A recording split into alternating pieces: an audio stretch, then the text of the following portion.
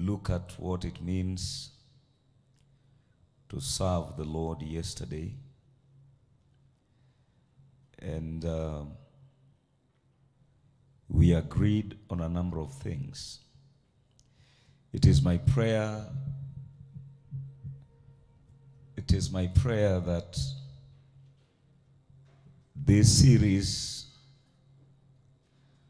will help many of you that are within the house and that are outside the house to get to understand what serving God is. As I said yesterday, that there is something about God that needs to be understood. Now, the religious understanding of God that many people have made them expect from God what God is not. Why are you people sitting there? There is space here. Can you occupy this space? I'll not get tired of arranging in the house of God. Sit over here. Take over this space.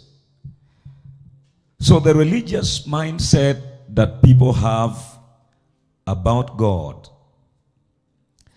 has made people expect wrongly from God.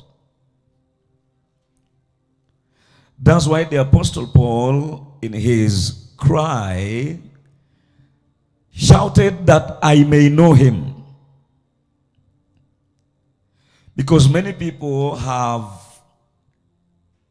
a half-baked mindset about God. Many of us have what we think, who we think God is, which is different from who God really is. You have heard statements like, Mungu habagui chochote.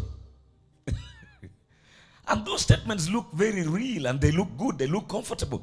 We have this mindset that God takes everything. He's God, so he accepts everything. He's God, so he endorses everything. He's God, so he accepts everyone. He's God. But it is wrong.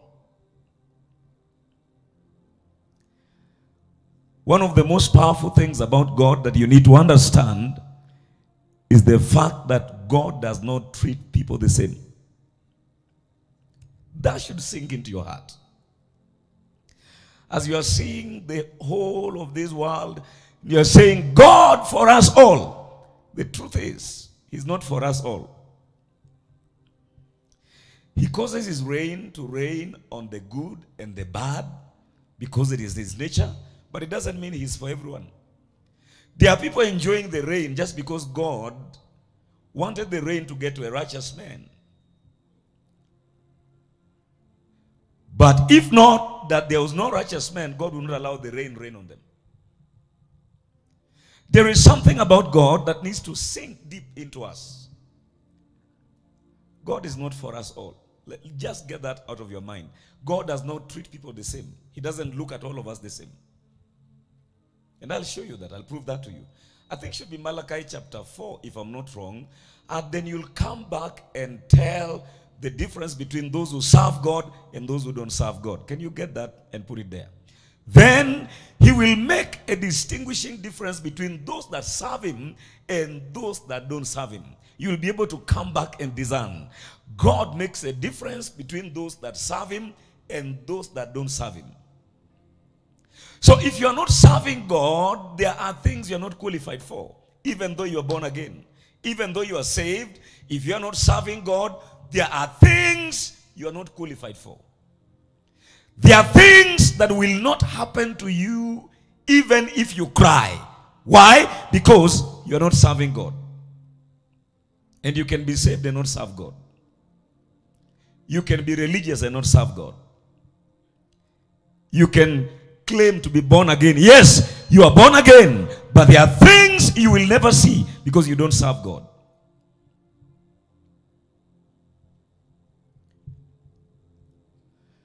Can we look at this? This is, which verse is this? I wish you'd use your heads and minds in the house of God to realize you can't hide the screen behind people. What do you understand by serving God?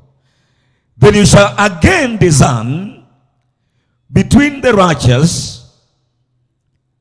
You shall again discern between the righteous and the wicked. Between one who serves God and one that does not serve God. God says there will be a difference between them that can be seen. Which means there are things you will not see if you're not serving God.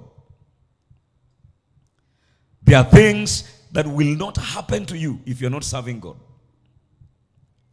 It will be very obvious and very open when we look at your life. We will be able to tell this does not serve God and this serves God.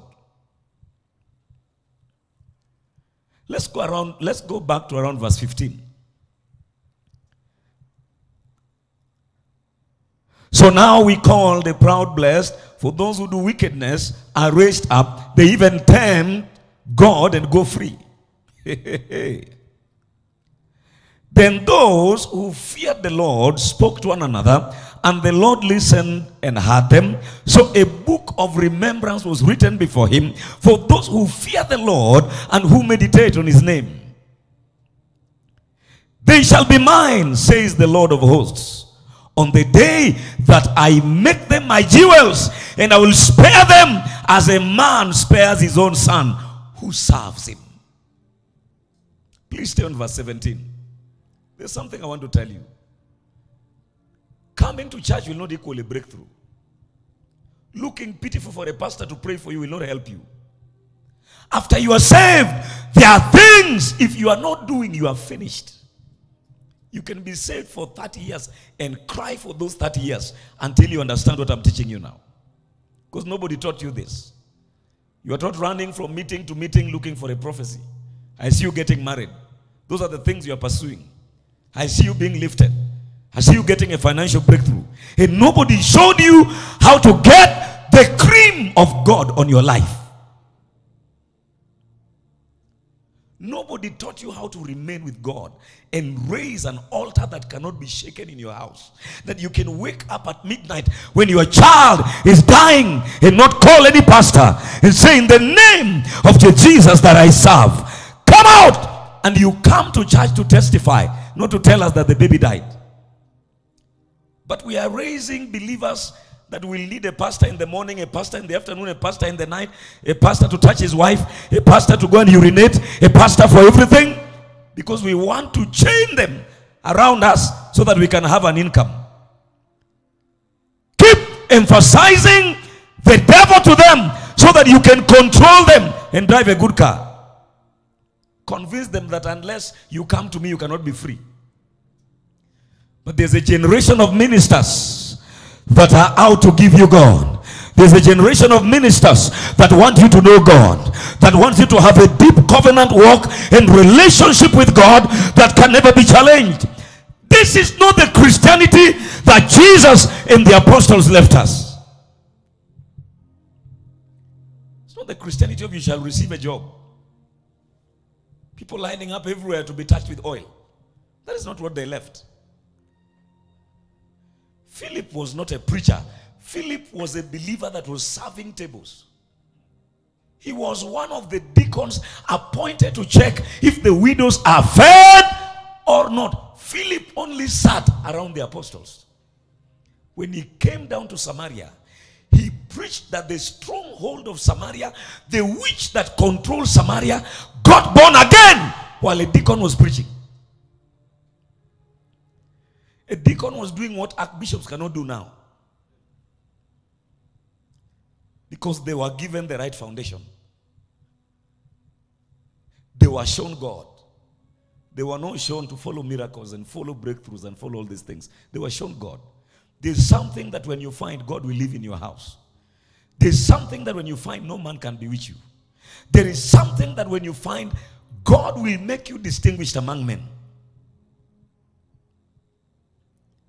They shall be mine, says the Lord of hosts, on the day that I make them my jewels, being the jewel of the Lord. And I will spare them as a man spares his own son. What kind of a son? A son that serves him. So God is not going to make everybody their jewel. If you lie, confess it the whole night, I'm the apple of the Lord's eye, the devil will still slap you in the face.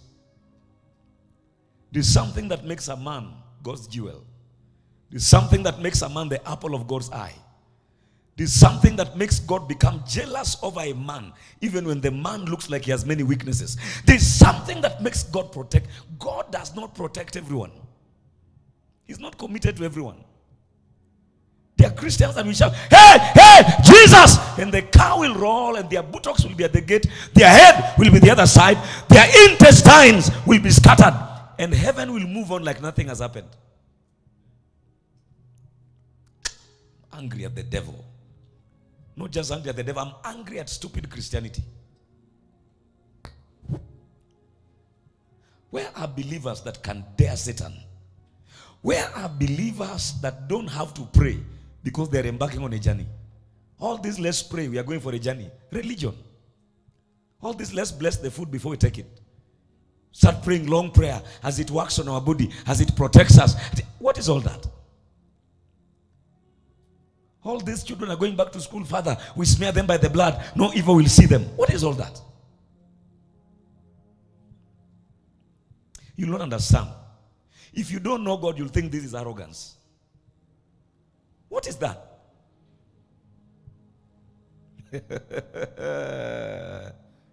It's something you need to understand.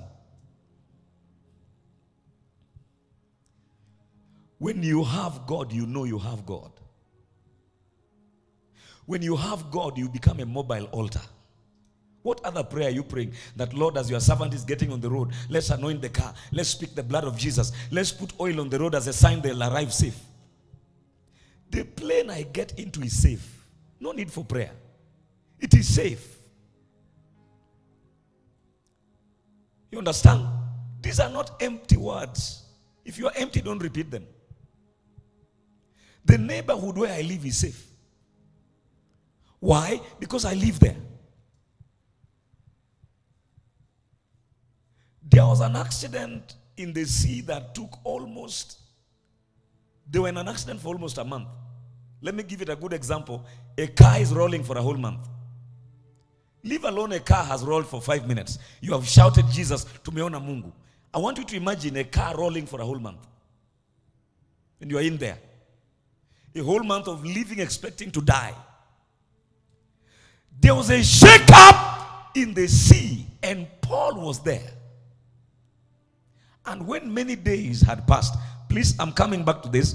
Let's go to Paul. And when many days had passed, and we had neither seen star or even the moon, and all hope of ever getting saved was gone. The Apostle Paul stood up. Paul stood up in the middle of that fiasco. And Paul said this. Now look at it. Acts 27. Somebody shout, I want to serve God. I can't hear you. Say it again. I want to serve God, that Satan will know that I serve God. When Job served God, the devil knew it. The devil told God, you have protected him. And of course, God told Satan, have you considered my servant Job? And the devil said, sir, you have protected him. When you serve God, you don't need introductions to the devil. You don't need to talk to 27 demons.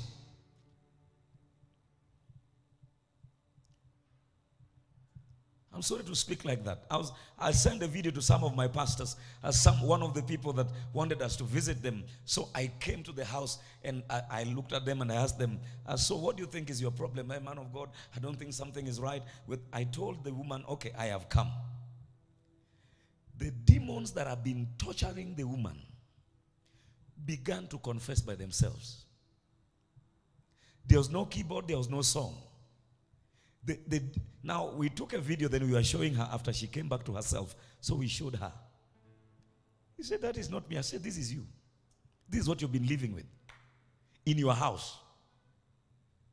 The other three sisters, look at it. Who are they? This is my sister. I asked them, are you born again? Only to be surprised that even the one that invited us is not born again. Then I led the whole family to Christ. Why? They saw power. All of them saved. I asked her, Rongai is very far. She said it's very close. If you carry power, wherever you are will be close. There's no far place. Listen. Now, those are the believers we are preaching to today.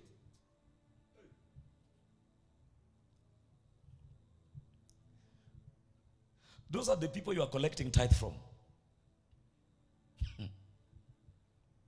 Some are seated here that don't even understand what salvation is.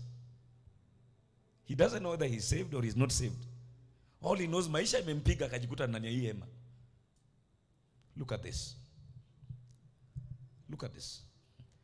But after a long abstinence from food, then Paul stood up in the midst of them and said, now, can you give me the exact verse? And when all hope was gone of them ever having to be saved. They were not expecting to be saved. All hope was gone. They knew they were going to die. Okay? Can we pick it from verse 20? Can you get the exact verse? Now look at this. Now that is Paul speaking. Let's go back a little bit. Verse number 20. That's what I'm looking for. Now when neither sun nor stars appeared for many days. Somebody say many days. And no small tempest beat on us. And all hope that we would be saved was finally given up.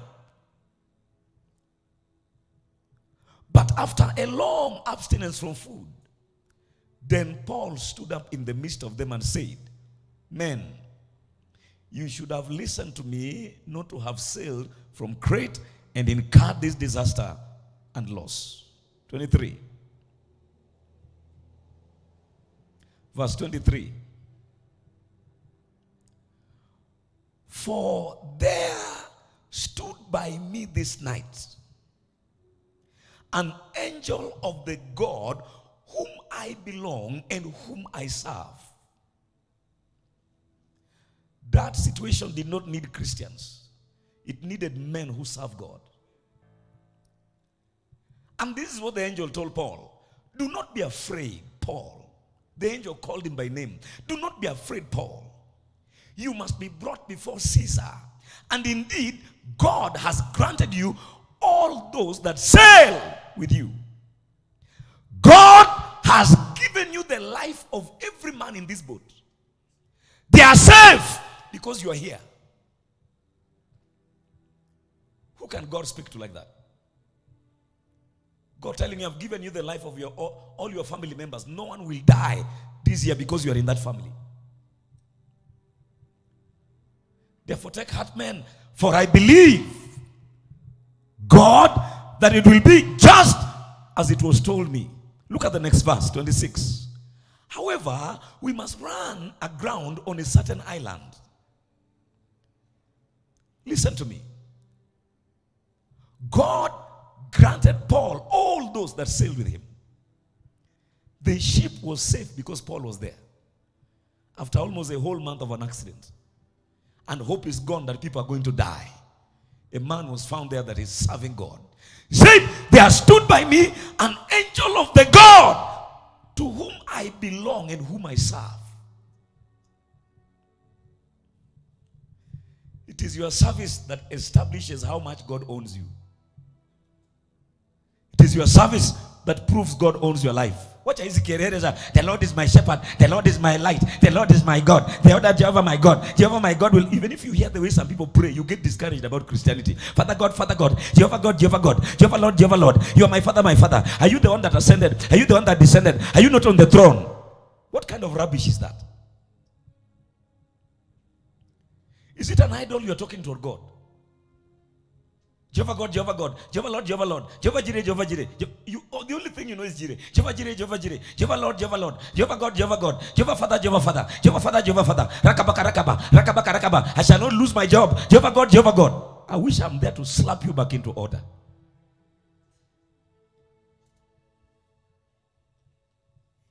Wasting the name of the Lord.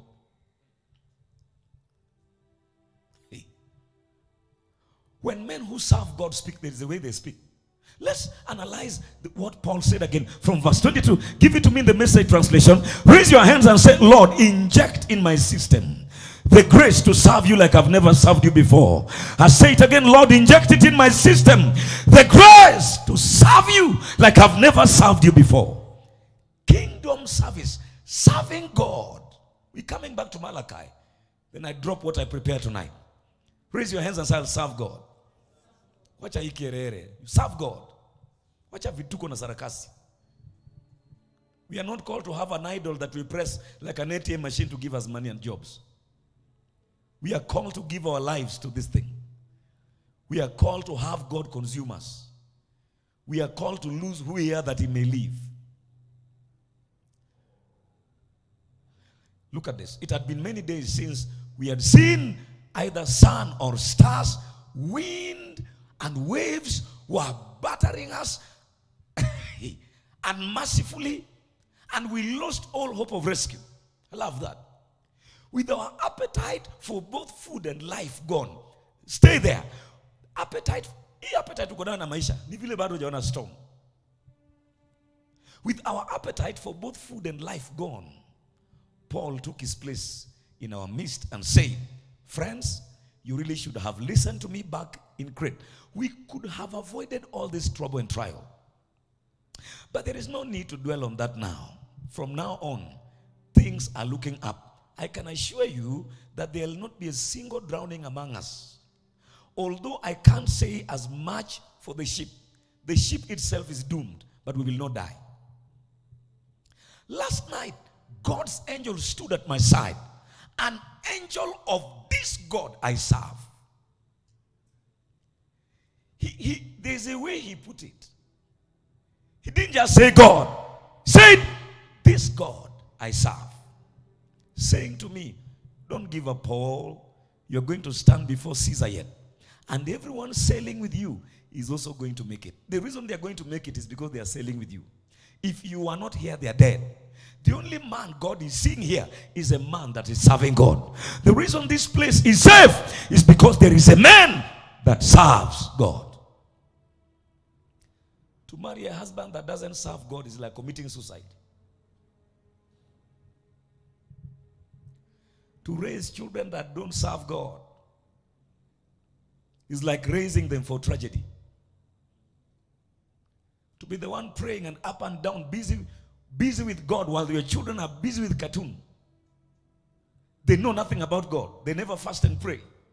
They know nothing about the God of their father. You don't even know the Sunday school they attend. You go one place, your wife goes another place, the kids go another place, you are in trouble. May the zeal to serve God consume your life. I said, may the zeal to serve God consume your life. I said, may the zeal to serve God consume your life.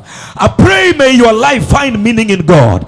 May your generation find meaning in God. May your children find meaning in God. May the generation after you find meaning in God. Raise your hands and shout hallelujah.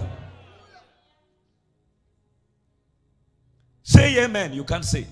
Give an offering, you can't give. Sing to the Lord, you can't sing. Jump up, you can't jump. You are a liability.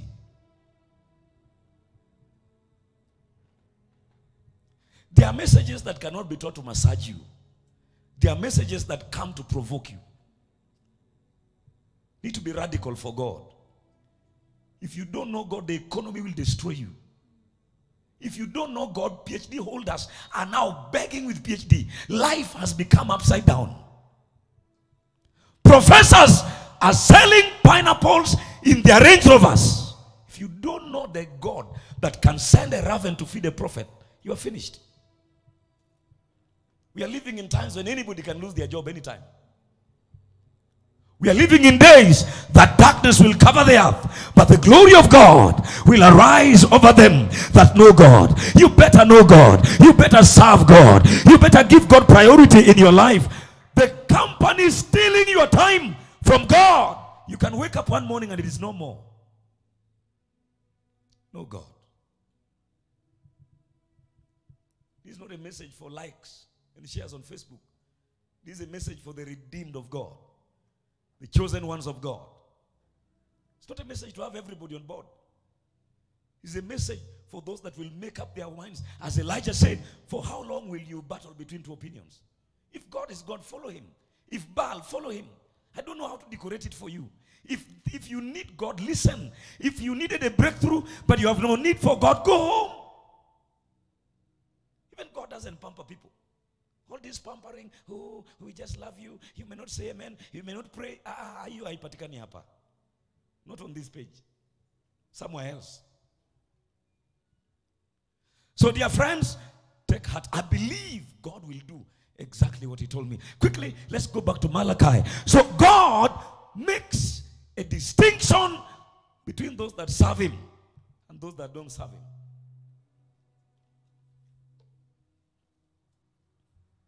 Being born again does not mean you are serving God. The 1 hour you are spending here in the evening after giving the government all your time and your life does not mean you are serving God. People say, no, I want to serve God after they are diagnosed with cancer. I just want to serve God. I just want to serve God. After life has wasted you, you have given birth the best strength of your days. Now you want to give God dilapidated, diluted days of your life. I want you to give God the best days of your life. When you can still preach 10 times a day. So that the day I have to ordain my grandchildren while sitting on a wheelchair, I am fulfilled. Not sitting on a wheelchair because I'm sick, but because I'm too weak and tired. I'm getting ready to go home. Releasing the mantle. Not giving God your days after usharati imekuuma. Kaswende imekumaliza. Ulimwengu ya usharati haikuhitaji tena. Even prostitutes, even if you pay them, they don't like you anymore. Then now when you are useless, you come to the pastor, I want to serve God. I just feel like now I want to serve God. What nonsense and rubbish is that? Give God the best days of your life. Si ukiisha mpaka sasa vibogoyo hawakutaki. Hauna market. Even dogs look at you and they disappear. Hata ukiwekwa pale fisi haiwezi kukukujia. Fisi haiwezi kukukula. Sasa ndio nakuja haraka. Sasa nikianuka hapa nitatumikia Mungu. Nataka nitumikie Mungu.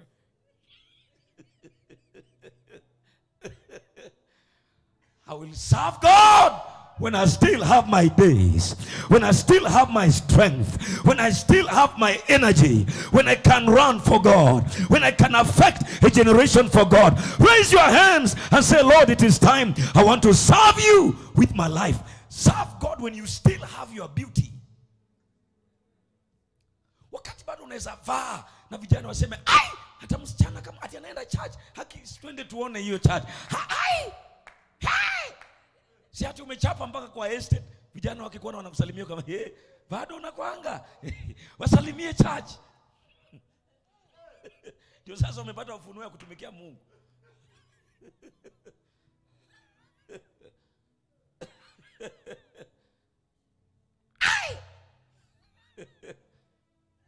You forgot something.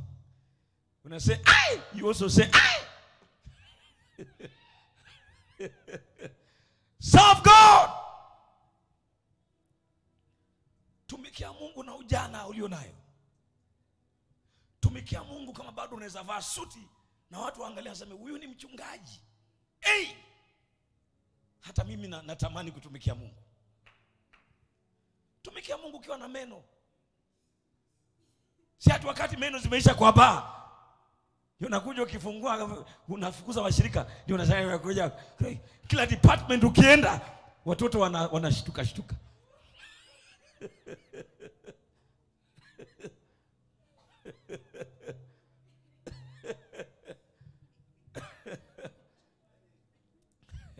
May the Holy Spirit help us.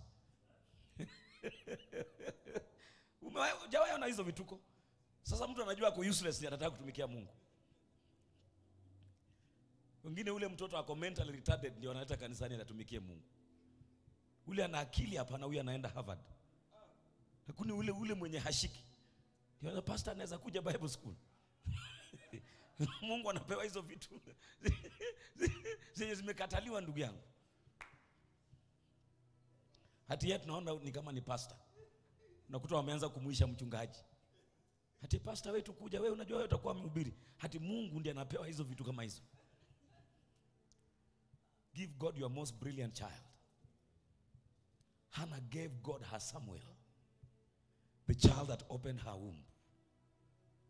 Mary gave God her Jesus, a child that made her be spoken of, a child that was a treasure, a child that turned her world upside down.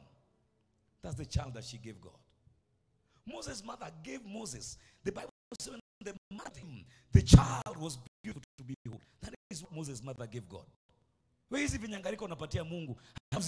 Nzuri. Hata huyo na hapana, huyo pastor, huyo ni administrator, huyo ndio nataka niachie mashamba. Give God. Let your children know that there's nothing that can be compared to serving God. A degree is an afterthought. A PhD is just a by the way.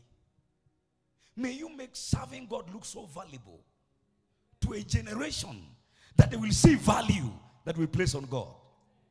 Look at this. Let's read this. Then you shall again discern. Can we look at verse 17 one more time of Malachi? Then you shall again, they shall be mine, says the Lord of hosts, on the day that I make them my jewels. And I will spare them as a man spares his own son who serves him. Look at verse 18. Then you shall again discern between the righteous and the wicked, between one who serves God and one who does not serve him. In other words, I will make such an open difference between those that serve God and those that do not serve God. Which means, ladies and gentlemen, Mungu ameweka value fulani kwa watu ambao wanamtumikia. Na kuna vitu zitafanyika kwa maisha yao. Mnaweza kuwa the same church, but there will be something about them that is not about others. Serve God. So yesterday, I showed you 4 things about what it means to serve God. Let's run through that very quickly. Shout I hear. And number 5 said, to serve God, ladies and gentlemen, is to be of help in the things of God. To be of help in the things of God. It means you assist and support that which God is doing. Luke chapter 8, put it there. You assist and support that which God is doing. Even Jesus, as he preached on this earth, the mission that he carried out was assisted. You must make up your mind that if I cannot preach, I will help the preaching of the word of God. If I cannot take a microphone, I will be a pillar behind men that hold microphones. Now it came to pass afterward that they went through every city and village preaching and bringing the bad tidings of the kingdom of God. And the 12 were with Jesus. And certain women who had been healed of evil spirits and infirmities, Mary called Magdalene, out of whom had come 7 demons, and Joanna the wife of Cusa, Herod's steward, and Susanna, and many others who provided for him from their substance. Can you give it to me in the Message translation? If you can't hold the microphone, rally behind a man that holds the microphone. Is a way to serve God. To serve God is to be of use to the kingdom of God. To allow the kingdom of God to use your money, use your resources, use your finances, use your children. Mtoto wako mwingine is heading the youth department. Mtoto wako mwingine is the youth leader in the university. Mtoto wako mwingine is heading an evangelistic team. Mtoto wako mwingine is heading the Dorcas ministry. Assisting others, learning how to give to the less fortunate. That is serving God. Serving God is not just yelling with a microphone. There are those yelling with a microphone that God is not even aware what they are doing. Mungu anauliza mbinguni, na huyu anapiga kelele ni nani? Hati baba anasema ni mtumishi wako, simjui. Look at this. He continued according to plan, traveled town after town, village after village, preaching God's kingdom, spreading the message. The 12 were with him. Jesus never traveled alone. The 12 were with him. There are also some women in their company who had been healed of various evil afflictions and illnesses. Mary, the one called Magdalene, from whom 7 devils had gone out. Joanna, the wife of Cusa, Herod's manager, and Susanna, along with many others who used their considerable means to provide for the company. After a demon leaves you, rise up and help the same man cast out more demons from other people. A demon doesn't leave you to be on Facebook arguing the whole day. It will come back again. Now, I'm coming back to this.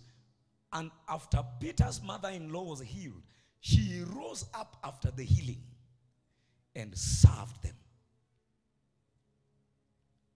You are not healed to go and yell in your village like a drunkard. You are not healed to go and watch television. Every healing that God gives you requires that you serve God. Every demonic spell on your life that God breaks requires that you serve God. Every financial breakthrough that God gives you requires that you serve God in return. When God gives you a husband, you take service to another level. It's not to stay at home and watch TV. That man of God, the Lord has done it for me. We are not resting from morning to evening. We are now married, man of God. We can't go for service. God is watching you. Serve God. Park your Range Rover outside there and serve God. Look at this. This was Peter's mother-in-law. Pick it from verse 37 of Luke 4. And the report about him went into every place in the surrounding region, 38. Now, he rose from the synagogue and entered Simon Peter's house. But Simon's wife's mother was sick with a high fever. This, Peter always had a problem. Now his mother-in-law is living with him. And the mother-in-law is sick with high fever. I don't know what Peter did. Whether it was the temperature of the house, I don't know. Now he arose from the synagogue and entered Simon Peter's house. But Simon's wife's mother was sick with a high fever. And they made request for him concerning her. So he stood over her and rebuked the fever, and it left her. And immediately she arose and served them. Si atokiamka asubuhi unajistretch ati pastor, najua tangu nipone. Hallelujah. Nataka nione kama niko sawa. Nipatie Sunday 3 ya hallelujah. After healing, you rise and serve. The reason we don't see much of the manifestations of the Spirit of God is because not many people want to serve God. God already knows their intentions. When God gives you a promotion, you find a way to serve God.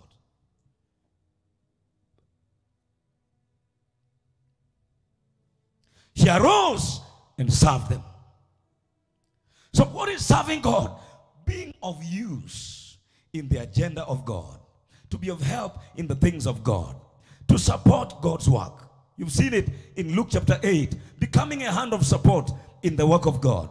Making God's work pleasant and bearable. There are pastors that are suffering. You want to serve God, you can make their lives pleasant and bearable. One time God spoke to me. I'm a pastor, but God spoke to me. Get 8 pastors that are not living well, struggling and living in small houses.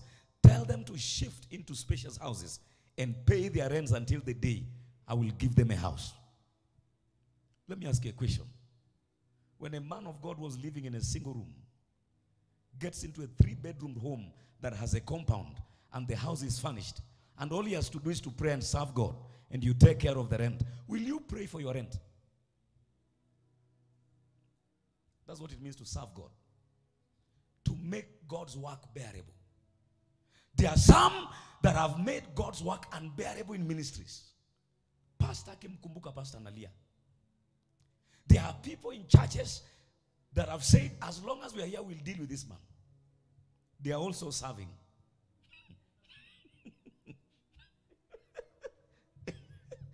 Making God's work pleasant and making God's work bearable. In Romans 16, from around verse number 3, the Apostle Paul begins to mention some men and some women that made God's work bearable for him. I pray for you. May you make God's work pleasant. May you make God's work bearable. May those that play equipment play in joy because you are faithful. May the agenda of God prosper because you are faithful. That is what we call serving God. Serving God. Look at this. May your name be mentioned. May preachers climb mountains calling your name. May your name go into different dimensions of life. Not because of your wickedness, but because of your mercy. And may it instill the names of your children in the places of mercy. Look at this.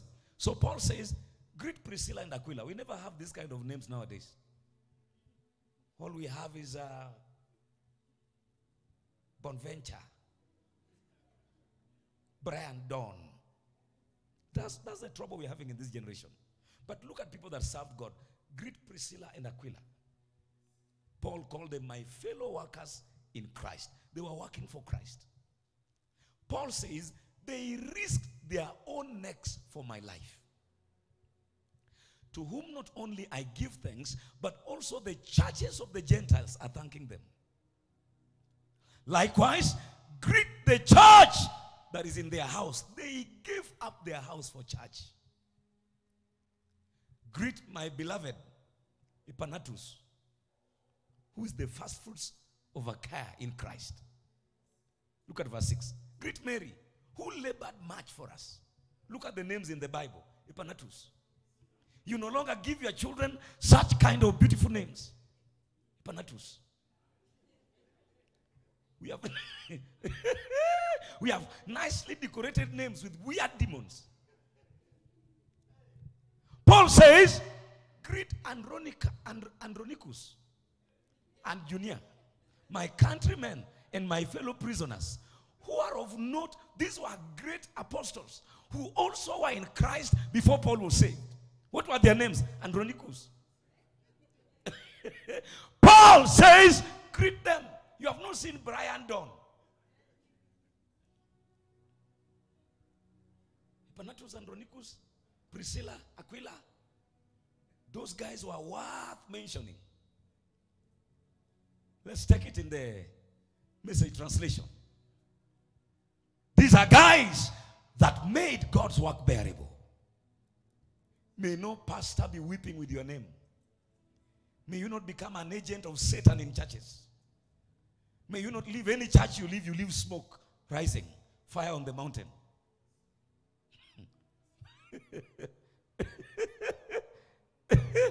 Somebody say amen. Say hello to Priscilla and Aquila, who have worked hand in hand with me in serving Jesus. They once put their lives on the line for me. And I'm not the only one grateful to them. All the non-Jewish gatherings of believers also owe them plenty. When churches owe you, when men of God owe you for the things you have done, when the children of ministers owe you for the things you have done, when widows, when pastors' widows, a woman that was married to a man of God and the man of God died, that 100 of them, when 100 of them praise and fast, when they remember what you did after their husbands died, you can't be an ordinary man. People are shameless. A husband will die as a pastor and leave the wife. And a team of men that are married will rise up within that congregation and say, "Huyu mama ndiye amebaki hapa. We will deal with this woman. Hapa hakuna mchezo." And you expect your children to have a future. Have mercy for once. Have mercy for once. Understand what it means to serve God. Look at this. To say nothing of the church that meets in their house. Hello to my dear friend, Epaphras. He was the very first Christian in the province of Asia. Hello to Mary. What a worker she has turned out to be. Hello to my cousins, Andronicus and Junius. We once shared a jail cell. They were believers in Christ before I was. Both of them are outstanding leaders. It's called serving God. Hello to Ampliatus, my good friend in the family of God. Verse number 9. Hello to Urbanus, our companion in Christ's work, and my good friend Stachys. Hello to Apelles, a tried and true veteran in following Christ. Hello to the family of Aristolubus. Hello to my cousin Herodion. Hello to those Christians from the family of Naricus.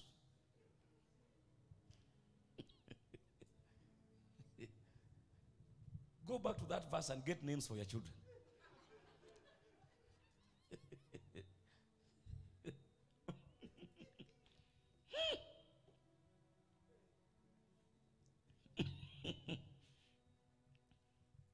In 2 Timothy chapter 1, from verse number 16 to verse number 18, the Apostle Paul mentions a man called Onesiphorus.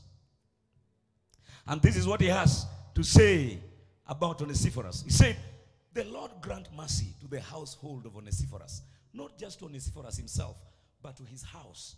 The Lord grant mercy to the household of Onesiphorus. For he often refreshed me and was not ashamed of my chains. Verse 17.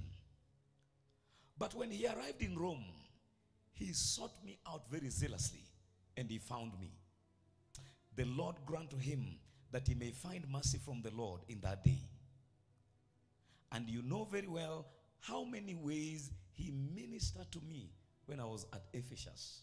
It is called serving God, making God's work bearable, making God's servants find rest because God has blessed you. Can I hear somebody say amen? It is to be of relief in the kingdom of God. Serving God is rescuing and saving situations in the kingdom. Ladies and gentlemen, what does it mean to serve God? It means God is benefiting from you. We have a generation that were taught how to benefit from God. But do you know that the God we want to benefit from also wants to benefit from us? When a man begins to serve God, it means heaven is benefiting from the man. It means that angels are benefiting from his house. It means that God himself is gaining certain advantages from the life of the man. The man is serving God. Not writing very big billboards, my prayer needs fat pastor.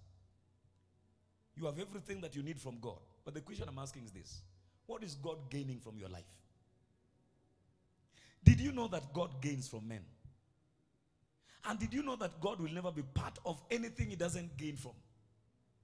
He can't be committed to it. Look at this. In Philippians chapter 1, from around verse number 23, the Apostle Paul tells us the reason he could not die is because heaven was gaining from his life. So Paul begins to speak and hear what Paul has to say. I am hard pressed between the two, having a desire to depart and be with Christ, which is far better. Paul desired to die. When you meet God, when you see heaven, you'll never want to be here. You'll never fight for a ministry. Most people who keep telling us they went to heaven, then come back and begin to insult people, they fainted. You know, you can faint and see stars, and then you wake up and think you have gone to heaven. When you go to heaven, where? I'll show you where Paul says he was taken to the third heaven. The things he saw there cannot be described. There are things he had and saw that he's not allowed to say. All these people that claim they went to heaven come back and write a big book. I was taken to a place where all the false prophets will be put by God. Then they begin to mention the names of the people they don't like, that have bigger ministries than their ministries. Jealousy repackaged in the name of I went to heaven. When you go to heaven and come back, your presence will make a sinner weep. They'll feel the love of God. You must be able to tell there's a difference between spirit mar luswa, the spirit of luswa. Inainara luswa, momedo mumai luswa.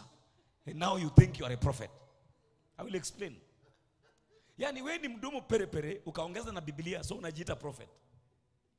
Una roho ya kucriticize watu. So ukaongezea na Biblia kidogo, haikukutoka vizuri.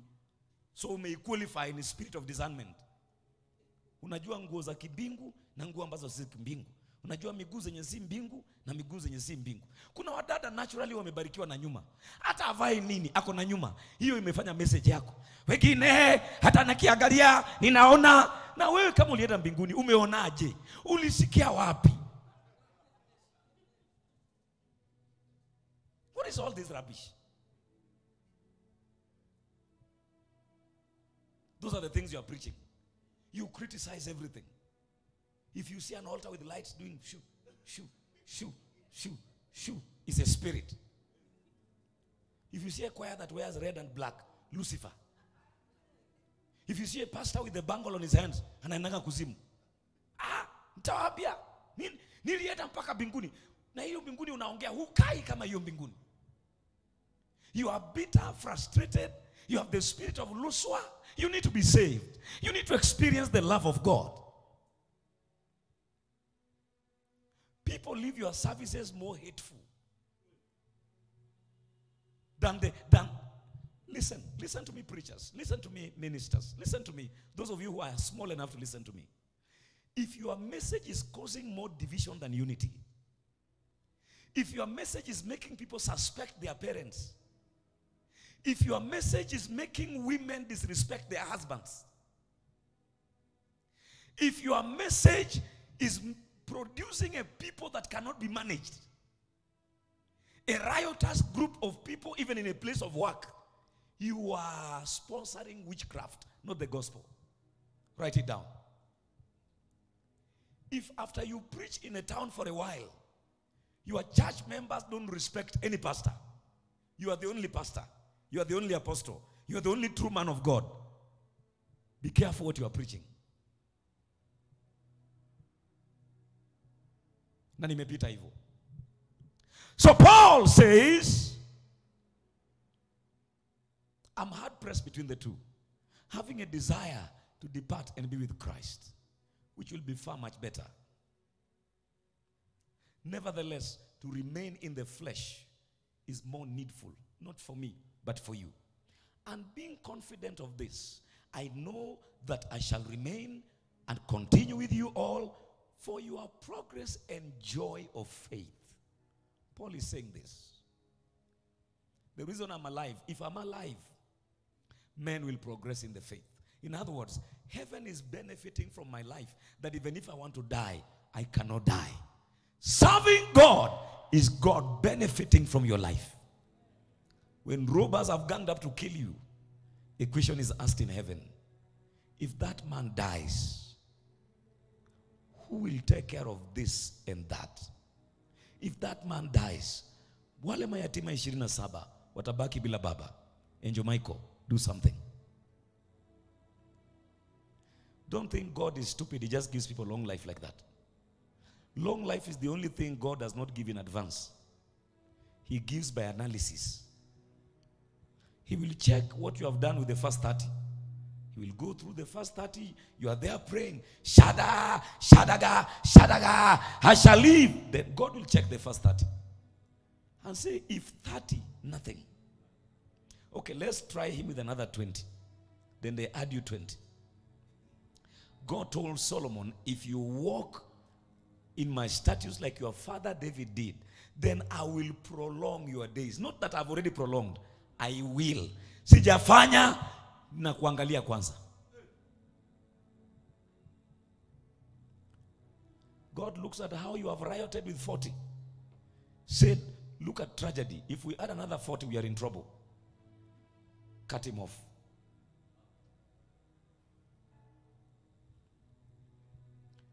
You are gone. When Satan has planned to take a life, heaven calls a conference. And they say, are you seeing those 53 widows? Those are God's wives. Who is keeping them that well? The same man that guns are being planned to take away his life. And God says, do everything that is possible to ensure nobody takes his life. Why? Because heaven is benefiting from him. Iwur kokoko. We ni mchoyo. Maombi yako ni, Lord, me, my children, my dogs, good night, Lord. Long life is not your portion. Nobody benefits from you. Pesa yako umefunga kwa inaware. Ukienda kwa ibada unasema, unajua sometimes people overdance. Inaware. Say, no pastor can touch my money. Iwur. Where do you need iwur? Iwur. Basically only quiet. Iwur. You know what I'm saying? When you back up in the choir, you have a good bass, but stinginess. Stingy even to your own wife. Stingy to your children.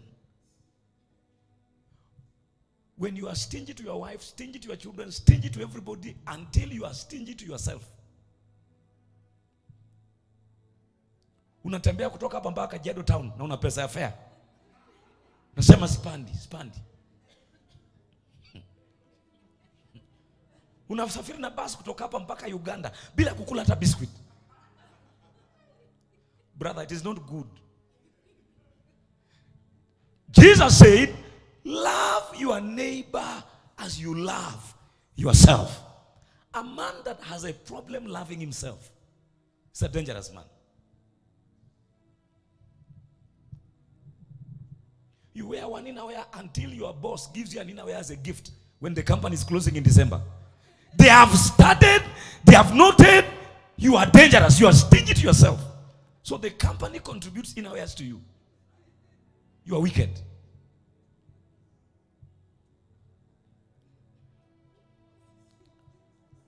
If heaven is not benefiting from you, you are not serving God. Serving God is a heaven benefiting from your life. Raise your hand and say, Lord, benefit from me. I didn't hear you. Say it again, my Father and my God, please benefit from my life.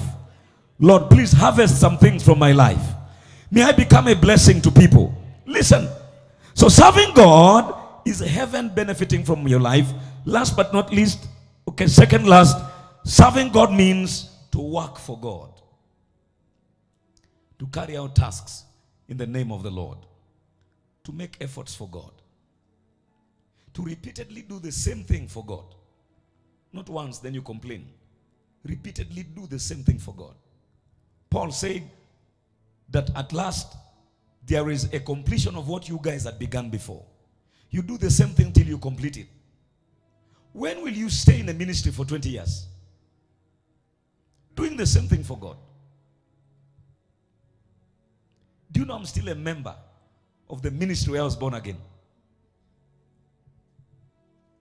We always say, hata jina ya pastor alikuongoza kwa toba hujui ulisahau. If you sit, you say, na sasa nilitokanga wapi naenda wapi? You can't even remember where you went for a service last Sunday.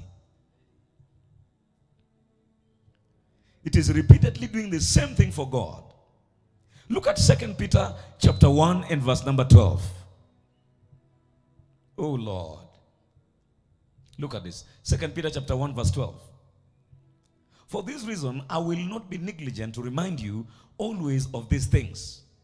Though you know and are established in the present truth, even though you know, for how long have you heard me teach on serving God? This is not the first time. It is doing the same thing over and over for God. You are willing to do the same thing over and over for God. You preach, you teach, till everybody feels like the whole place has caught what you are teaching. You give them 1 month, you go back to the same thing. You give them another 2 months, you go back to the same thing. You don't get tired. You are serving God. It is to be effective for God. It is to operate in accordance with the will of God. Don't just serve God anyhow. It's to operate in accordance with His will. Serving God is making a way for the kingdom. There's never been a major crusade in your village. you decide to sacrifice and bring a major meeting to your village, a place that no preaching has ever been done. You're making a way for the kingdom. God raises you and takes you to Geneva. You realize in the entire neighborhood, there's nothing like Christianity. Then you begin to labor and travail and begin to make a way for Christianity to come there. Serving God is making a way for the kingdom. Ladies and gentlemen, not only making a way for the kingdom, it is also being restless for God. Look at what Paul said. 2 Corinthians chapter 11, from around verse number 25. It's being restless for God. I'm not using us as an example, but we have not rested. We came from Mombasa into a meeting, into a revival, next week into a conference, and on and on. It is being restless for God. That's what we mean serving God. Know that you can't even remember the last time you prayed. Sijui nilifunganga lini ya mwisho. Paul said, 3 times I was beaten with rods. Once I was stoned. 3 times I was shipwrecked. A night and a day I have been in the deep. In journeys, look at Paul speaking about journeys. In journeys, often. In perils of waters. In perils of robbers. In perils of my own countrymen. In perils of the Gentiles. In perils in the city. In perils in the wilderness. In perils in the sea. In perils among false brethren. 27. In weariness and toil. In sleeplessness often. In hunger and thirst. In fastings often. In cold and nakedness. Look at it from verse 25 in the Message translation. The man was busy for God. Beaten by Roman rods 3 times. Pummeled with rocks once. I've been shipwrecked 3 times. And immersed in the open sea for a night and a day. In hard traveling, year in, year out. I've had to ford rivers, fend off robbers, struggle with friends, struggle with fowls. I've been at risk in the city, at risk in the country, endangered by desert sun and sea storm, and betrayed by those I thought were my brothers.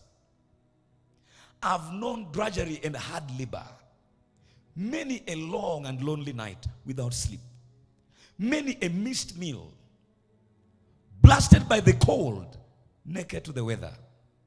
Look at verse 28. And that's not the half of it. When you throw in the daily pressures and anxieties of all the churches. The man was serving God. Good News Translation from verse 25. Raise your hands and say, Lord, that I may serve you. He said, 3 times I was whipped by the Romans. And once I was stoned. I've been in 3 shipwrecks. And once I spent 24 hours in the water. You spent 1 hour waiting for the pastor. You will be mad for 3 years. Kanisa hakuna upendo. Mchungaji aina gani hana upendo? Paul was in the water 24 hours. You have been in the church bench for 1 hour. In fact, watching church television. Drinking church tea for free that you don't know where it came from. Then you have the guts to carry your mouth and sneeze like a pig, going out. Hey, one day, mudomo itaangalia nyuma. Haki. Do you see how ungrateful we are? In my many travels, I've been in danger from floods and from robbers. In danger from my own people and from... They are your own people that are dangerous. Can I say this? There's a friendship that I see you pursuing with my blood brother that is not saved. I mark you. Every man of God has one brother who drinks, who doesn't look like the gospel his brother is preaching. I post all these good things on Facebook, all these missions, all these videos, you never like. I post mama's birthday, you never say, happy birthday, mama. My own birthday, never, happy birthday, pastor. My brother who is not saved, posts his birthday, and you are there, happy birthday, bro. I'm praying for you, long life. You are a witch that we are watching. Something is pursuing you. Did I make a mistake? Do I make sense by what I've said? Let me ask a question. Have you ever noted such people in your own life? Have you ever noted them? They are dangerous people. Very dangerous. That you secretly went to visit my mother in the village. You left me here preaching. My own biological mother. You never greet me. You never talk to me. Then I see you post a photo on Facebook. You have taken a selfie with my mother. I will kill you. You are dangerous.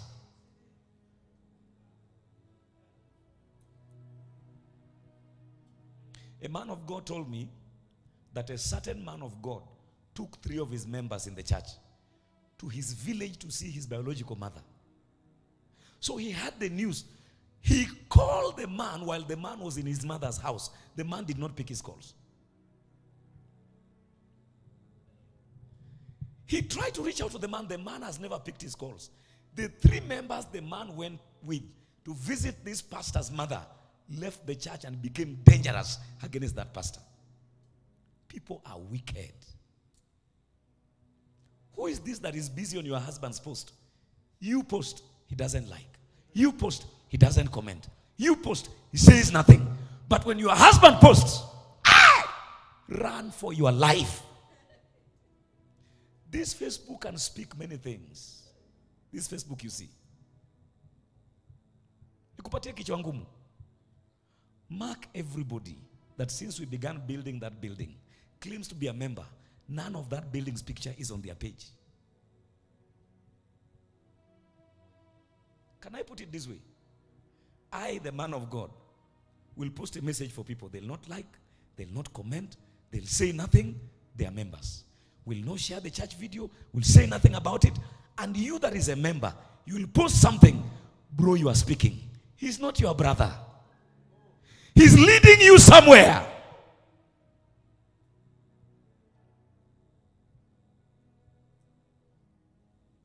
Be careful. Can I tell you this? You don't have to hate your father's enemies, but you don't have to befriend them either. Did you get that? Can I say this openly on Facebook? Don't hate your father's enemies, but don't befriend them either. Can I keep you safe in any ministry you attend? You are safe with anyone that is still celebrating that pastor and that woman of God. You are safe with them. Any moment you note someone that used to celebrate your pastor, the wife, was a great man of God, then you note they changed. But they are trying to lean over to you, seducing you through your post. This is powerful. This is great. This is beautiful. Welcome, my sister. Run for your life. Let me say this, you write it down. Anything that dishonors what you honor will eventually teach you to dishonor the same. Because one day you'll ask, there was a time you loved these people. What happened? I think nowadays you don't love them. Did something wrong happen? Then they tell you, thank you for asking. You know, some of you are new. Some of us have been around. Are you ready for what I'm about to tell you? I'm just telling you this to save you. Now listen. Do you know the price that was paid for you to sit here? Then now there is someone that wants to help you. Be careful. I repeat this. If you tolerate anyone that dishonors what you honor, eventually the same person will help you dishonor what you honor now. And dishonor is the beginning of loss. No matter how anointed a man is, when dishonor walks into your heart, he cannot help you. Okay, that's a by the way. But I know you are helped. Even those on Facebook, you are helped. I always say this, and I repeat it. I share something, a flyer for a meeting and all that. There are those you note quickly they share it. They become part of it. The servant of God is teaching tonight. They share. Mark them when they stop sharing. It's not a must for them to share, but when they stop sharing is a language.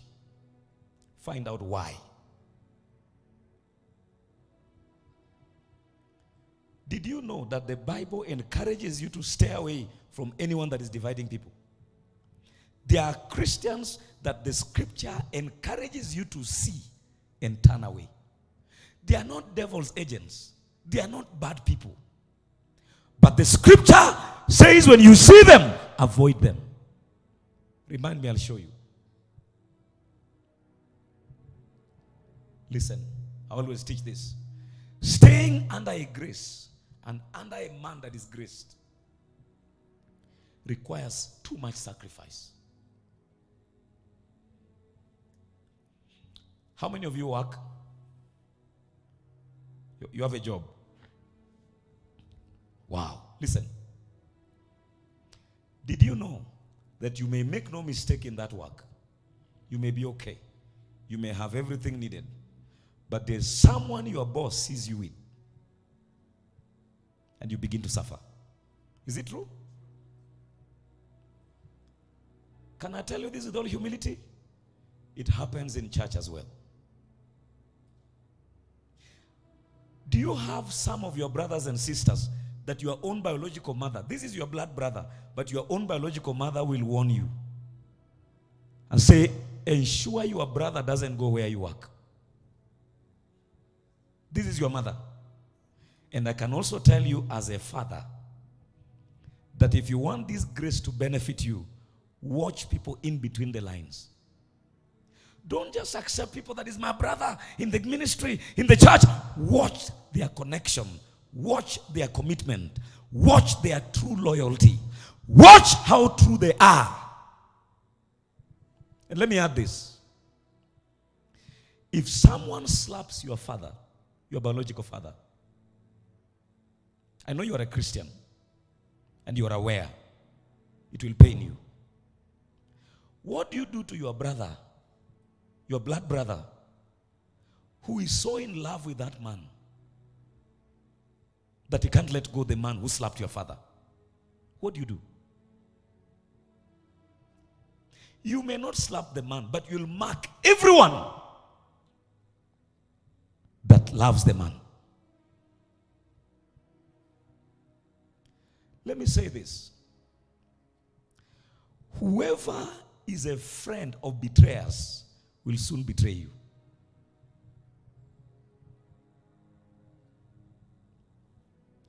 Be careful with your best friend that is also a best friend to your ex-wife.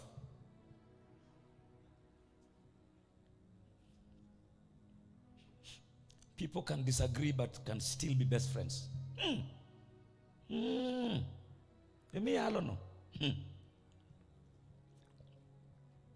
That my wife, there's no trouble. You know, she was once my girlfriend, but now I'm married to you. We have children. It's just a friend. Women. Women! Are you here? Will you be comfortable when your husband tells you that this is just her ex-girlfriend? He's married to you. He comes back home. He pays school fees. You say, check my phone, I don't cheat. This was my ex-girlfriend. We are just friends. Women, will you be convinced? Okay. But I thought you have the love of God. And God wants us to love all. Situchezee kama wachungaji, sisi wajinga. How many of you got the message? Get it well. Before you run to any post to comment, find out their relationship with the grace that you respect.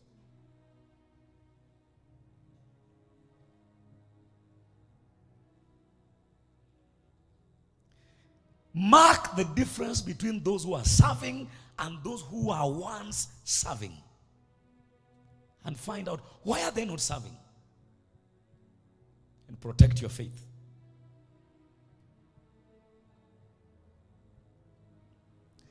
There's someone I found taking tea in your house, and I wipe my mouth and walk away.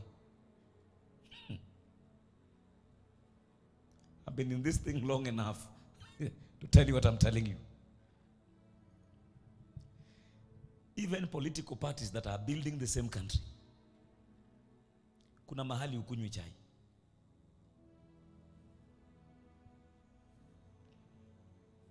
Uliwaona Yesu akiserve Holy Communion kwa bar? Because he came to save sinners. Wewe endelea na hiyo mchezo uko nayo. Anyway, allow me to close. Did you get the message tonight? Raise your hands and say, I receive wisdom. Yes. Do you know, even in ministry, do you know the number of invitations I get every day? Do you know that despite the opulence of a church, they tell me we will do this, we'll honor you, blah, blah. Man of God, just come. There are many factors I will check before I accept to come. Listen, there's a place you preach in. Pastors, listen to me. It's not every open door that is an open door. Some open doors shut you for 10 years. I watch. Are you calling me to preach, or you are calling me to make a statement? Because there are people who are good at fighting their enemies by calling particular people. So you have to ask those questions. There's a city you preach in. Just your troubles will begin because of the man you preached in his ministry.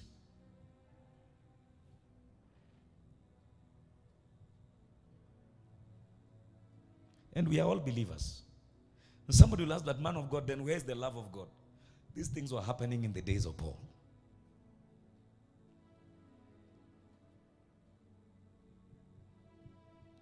Love them. Some people is enough to love them silently.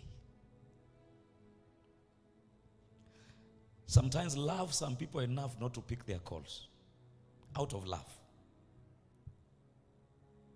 Love some people enough that when they call you for coffee, you turn it down because you love them too much that you don't want their poison to be your poison.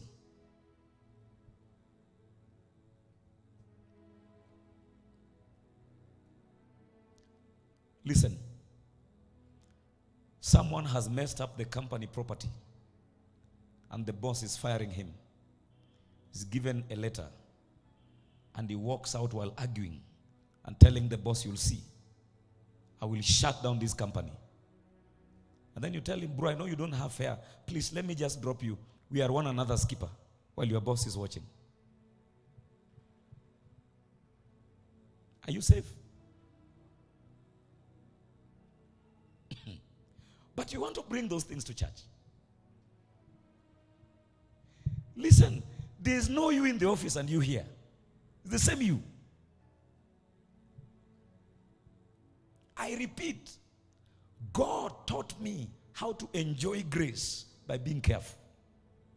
When I identify a man and I identify this man has grace that can help my life, I begin to watch his associations. I avoid what will pain him. I avoid people I know don't believe in him. I avoid people that may say what I don't want to hear. And I keep the grace. I've maintained the same pastor over the years. Tumalize sasa. In fact, sometimes the person you are telling, you know, hey, man of God, blah, blah. There are people you mentioned on the door. And it is still love. In my many travels, I've been in danger from floods, from robbers, in danger from my own people.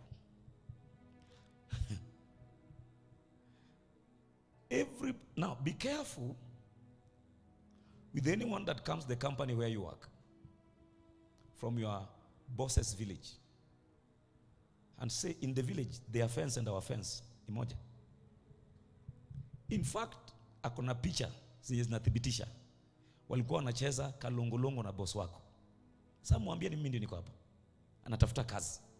Walicheza kalongo na boss. Anatafuta kazi in the company. He has come for an appointment or an interview. The way he's talking about your boss. I know the mother. I know the family. In fact, one of their sisters is mother. Aliwaambia anatembea kwa soko. Say, hey, ni kweli. Huyu ni mtu wetu huyu. If you want to protect your job, even if that particular one has the best papers, deny him the job. Because when he is done, number one thing he's going to do, he's going to help you destroy your relationship with your boss. There are things he's going to tell you that are going to change the way you look at your boss. And your boss is going to notice the change. And when the rubber meets the road, can I tell you something? While he's going, even you that you spoiled, you are going with him. Someone will take your place. Why? Because you didn't discern. People connected to your boss that know him too much, that are unsafe for you. One of my resolutions in life, listen to me, anybody who calls himself my son, I said no one will ever tell me about my father. I seek to know my father by myself. I will never follow a man that someone has to give me information to know the man. I said one time to one of the sons here, it is dangerous to follow a man that has not been revealed to you. Follow a man that you are looking for information to believe him. Elijah was revealed to Elisha. That's why he never lost it to the end. But not those other guys. It is tough. Now look at this. Danger from my own people and from the Gentiles. There have been dangers in the cities, dangers in the wilds, dangers on the high seas, and dangers from false friends.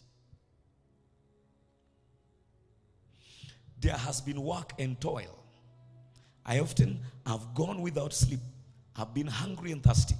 I've often been without enough food, shelter, or clothing. Verse 28.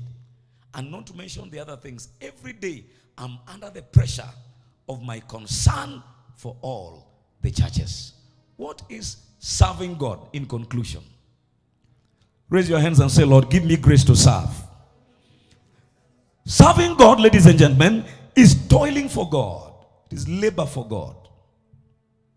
What Rufena and Trufosa did in Romans chapter 16 in verse number 12 is labor for God. Laboring for God. Look at it. Great Trufena and Trufosa. Other names that we don't use today. Trufena and Trufosa. Who have labored in the Lord. Great the beloved Persis, who labored much in the Lord. What is serving God? Serving God is laboring for God. Straining for God. Struggling for God. It is what Paul said in Romans 1:1. Paul, a bond servant of Jesus. In other words, becoming God's slave. And I finish with Galatians chapter 4 and verse number 19. What is serving God? Serving God is traveling that men may know God. Don't think I woke up in the morning and an angel of the Lord wrote these notes and said, go and read them before people. Paul says, my little children, for whom I labor in birth again until Christ is formed in you. The first time he labored, they were born again. The second time he began to labor, he labored until the life of God began to show in the lives of men.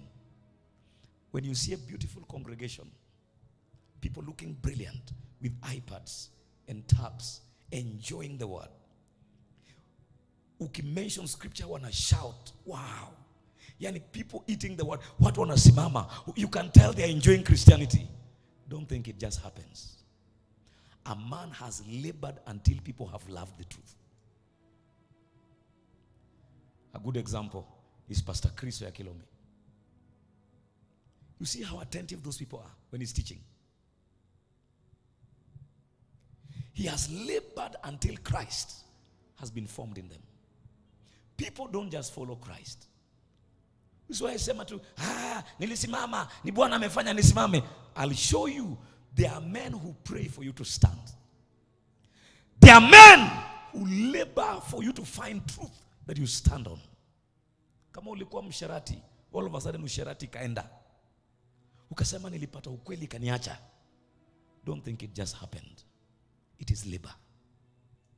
Serving God is laboring, working hard to find something to feed men with. Respect people who preach over 10 sermons a week and every sermon is fresh. It is not a sermon they are giving. It is labor. It is work. It is travail. It's one thing to find the scripture. It's another thing for that scripture to produce life. Labor. Why do we sleep in church on Saturday? It's because we honor what is going to go on this altar. You are preparing to form and touch lives. You are building a part of them that cannot be seen. You are battling with the strongholds of their lives. If I show you the video of how that woman was behaving, someone that normally came to pick preachers, all of a sudden something else came. Those are the things we are dealing with. It is labor, Baba. Next week, 30 days of fasting and prayer begins. What for? To buy a car? To buy a house? Is labor that the presence of God may rest on men. Respect people who labor. Don't only watch sermons on Facebook and on YouTube looking for what to criticize. You don't know the labor behind what you are watching. You don't know the work, the weight. Give it to me in the Good News Translation. What is serving God? It's laboring for God. Ndio mtu anaitwa mtumishi wa Mungu. Anatumikia Mungu.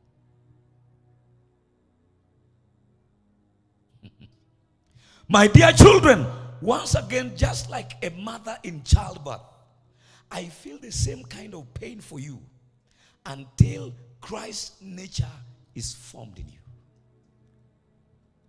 Do you know there were days in the morning when I would do and thick clot of blood will fall on the sink? Do you know there are people whose lives were cut short because of fasting? Do you know how dangerous it is?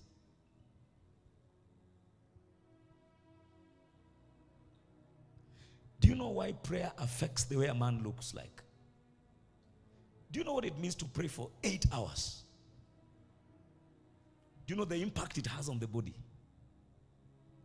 Then you walk into that arena, something hits you, and the generational struggle of 25 years, you get a job with a salary of 2 million.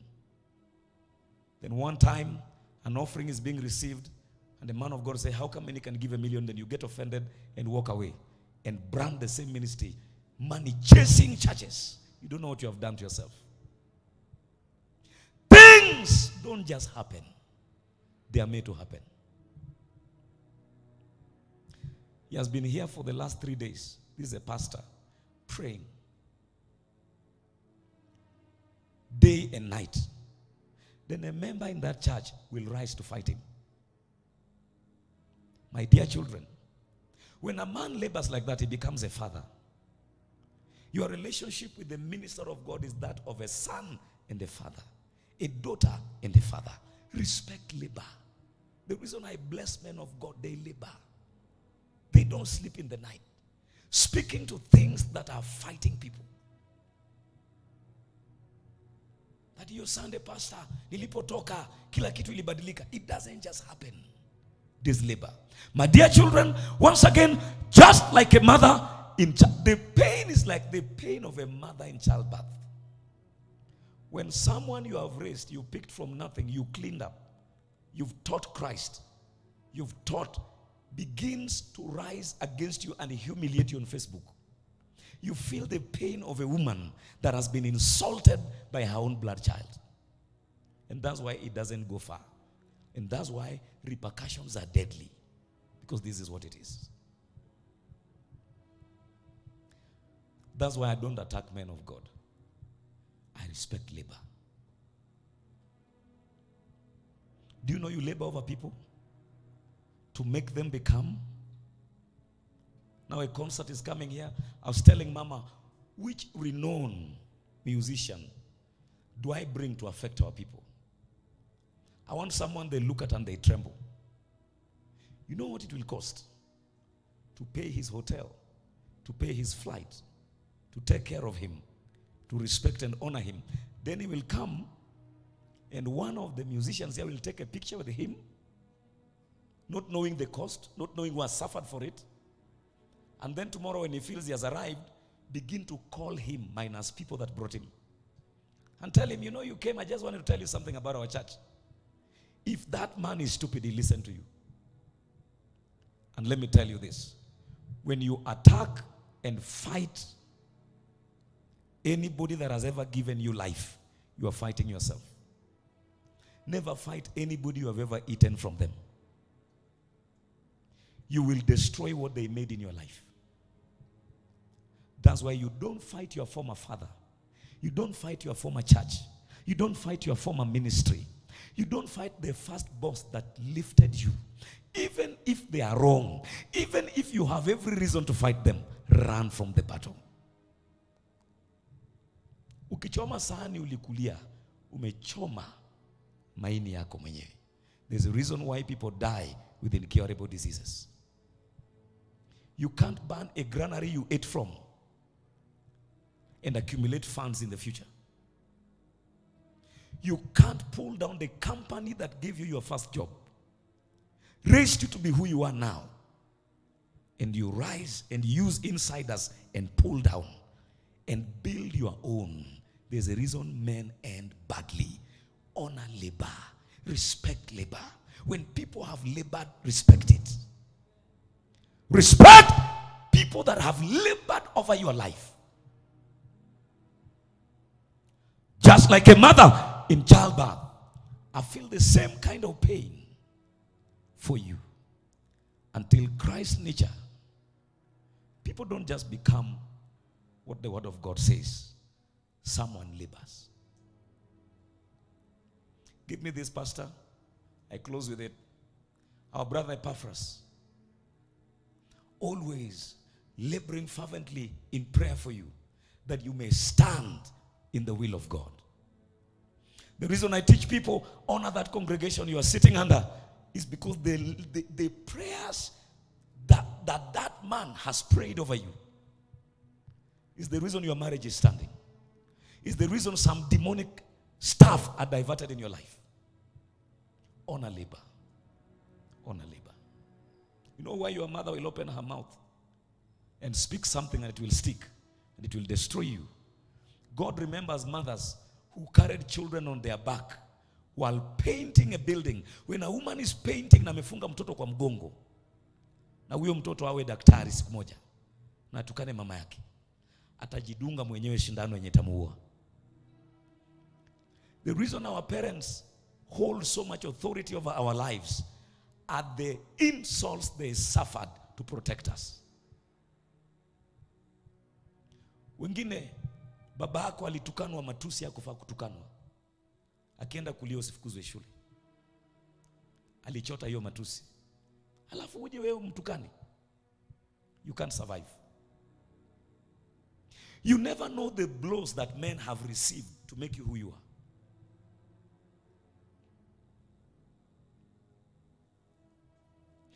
Let me say this with all humility. It's easy to stand on a pulpit like this, everything set, sound set, and make noise. You'll understand when you have to build something from nothing, what it takes, the pain it takes, the labor it takes, the fight that it takes to stand. The last one, Epaphras, who is one of you, a bond servant, he was serving of Christ, greets you, always laboring fervently for you in prayers, that you may stand perfect and complete in all the will of God. Listen, people don't just stand in the will of God. A man was praying. A man was laboring in prayer. Message translation.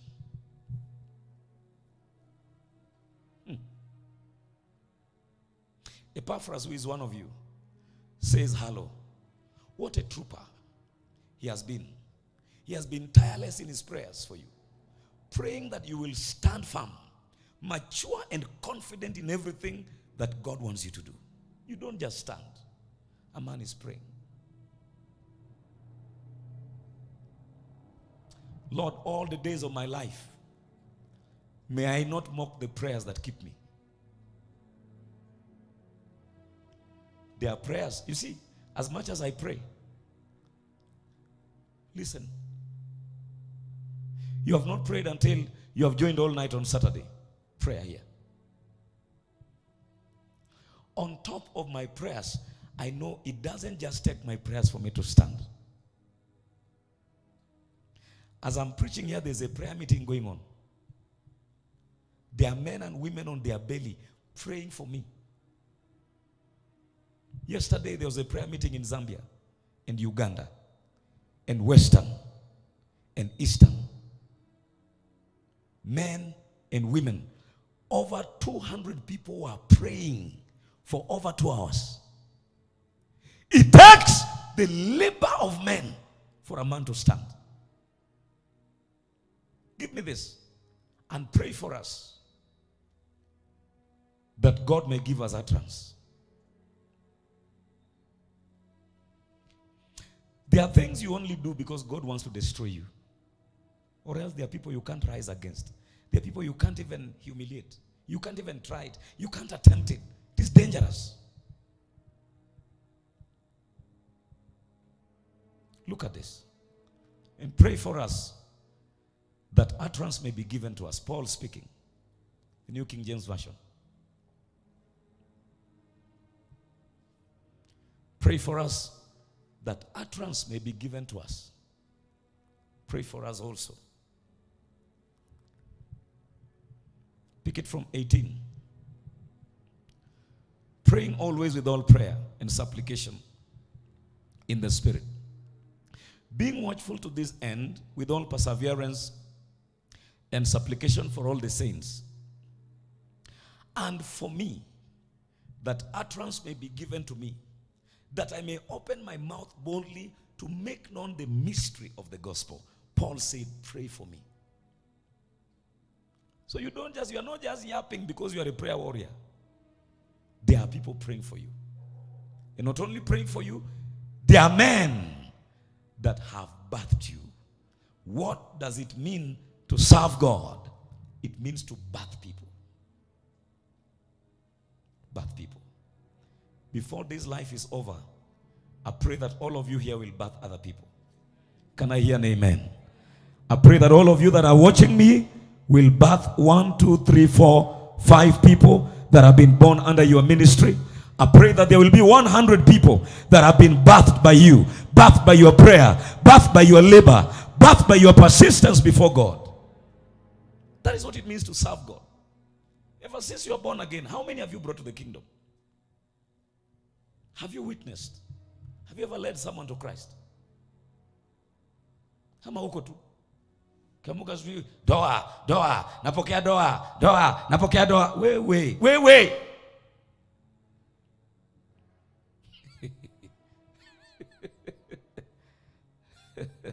We give to God, we go home. Those of you online, let's serve God with our substance. I have 3 more to mention. The Lord giving me grace when I'm done with the Kitui mission, I will address how do we serve God. I've shared with you what serving God is, but how do we serve God? So I'll come to that. God helping me, then later on, I'll teach you on the benefits of serving God.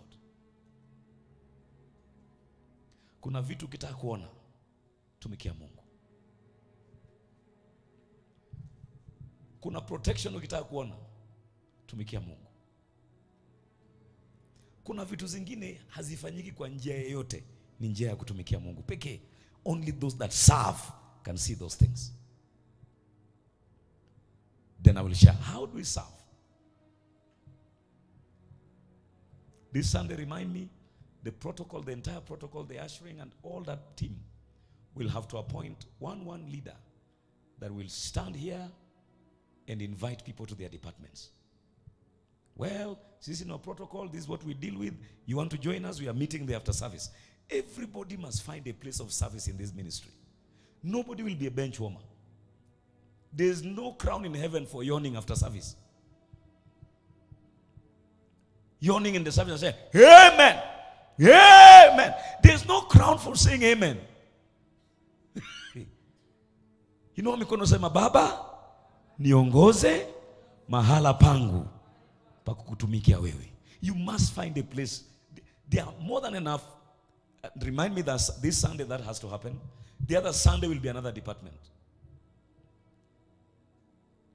Like that. Till everyone finds their place. Are you good with karate? Taekwondo? Unasikia umeokoka lakini unasikia utalima mtu. We have a department for you.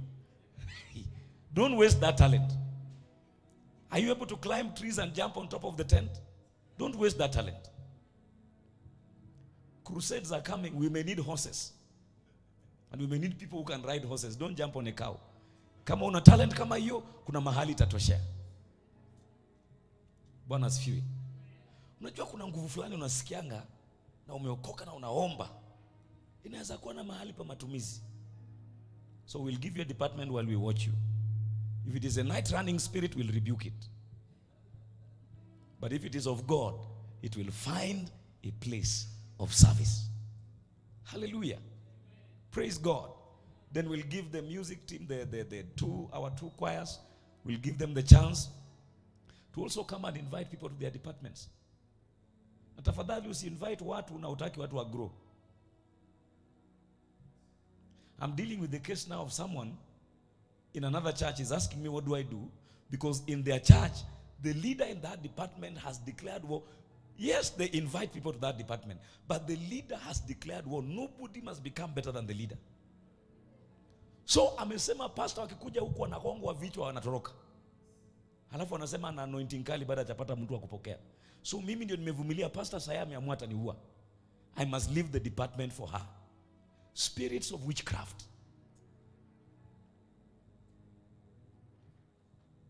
Wangapi mnajua zinaendelea kwa church?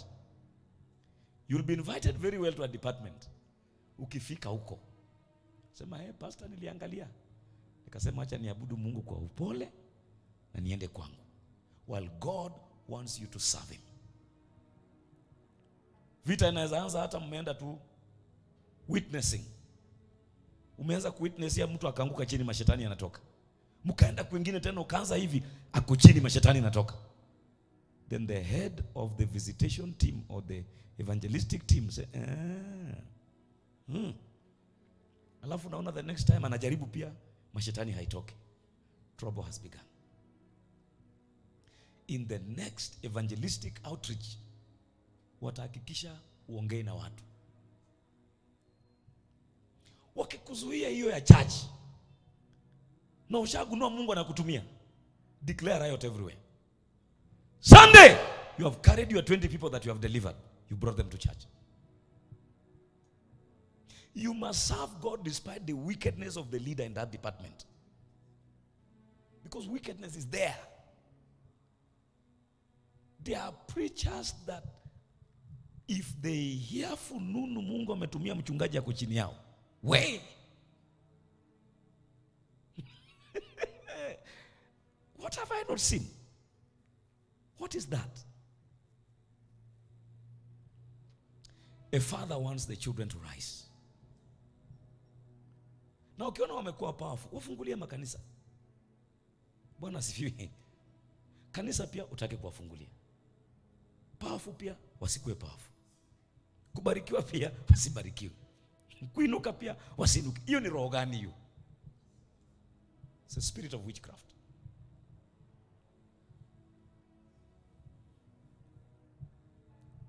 Njia mbinguni ni nyembamba. Njia hiyo ni nyembamba iendayo uzimani. You have your offering, Father, in Jesus' name. Thank you for speaking to us. We resolve to serve you with our all and with our lives.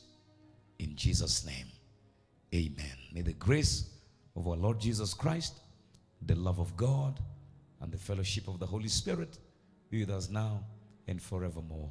Amen and amen. Shalom. Next week, of course, next week the service will be on. One of our pastors will be teaching, and of course it will be, since we are fasting and praying, June fasting. How many are joining the June fasting and prayer? Wangapi mko ndani ya June fasting and prayer? Kama ujoin, nataka kuuliza saa mbele ya watu, mbona ujoin fasting? Are you a wizard? So we are fasting, and next week will be a great time. Will be a very great time next week, because as we minister in Kitui,